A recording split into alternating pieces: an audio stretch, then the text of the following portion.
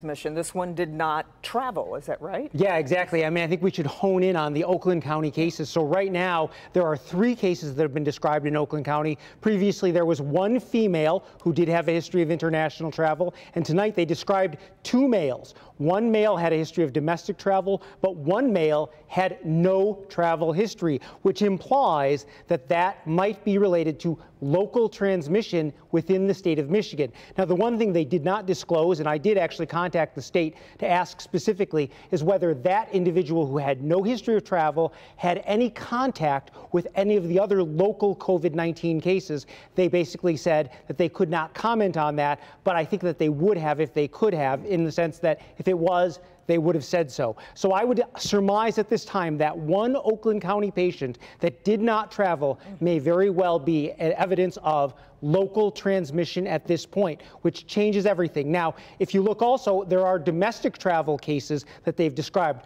1 in Oakland County, 1 in St. Clair County, 1 in Washtenaw County, and 1 in Wayne County. All of those 4 patients traveled domestically, that is, they traveled within the United States. The implication is they may have acquired the infection somewhere in the United States. However, there's really no proof of that, meaning they may very well have traveled somewhere within the United States, come back, and still acquired it locally. So the fact that they had domestic travel does not exclude local transmission either, but almost certainly the single Oakland County case, unless they had direct contact with an Oakland County or a Wayne County positive COVID-19 patient, that's local transmission.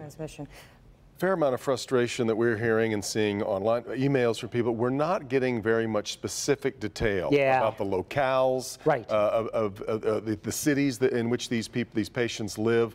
Other states are doing that. Have you been told anything about why we're not getting that? No, I haven't, and I contacted the state about that. And really, they're being, I think, cautious about releasing any patient information because they're trying to protect patient privacy. But honestly, again, I've said it in the past. I think releasing the city that they're in is a reasonable thing. I mean, we found out today that the Wayne County case was from Livonia, and we found out from the mayor of Livonia based on a tweet. And I think they may have done that because they were planning on closing Livonia schools specifically already.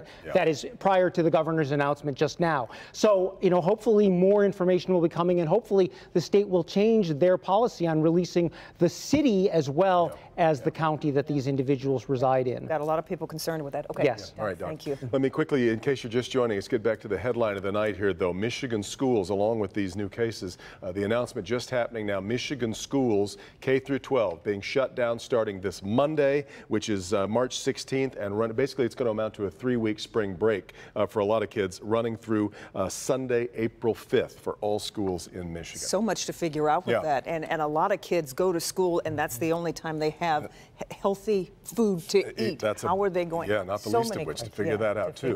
Beaumont Hospital announcing tonight it has established a coronavirus hotline and putting controls in place to try to minimize people in their hospital.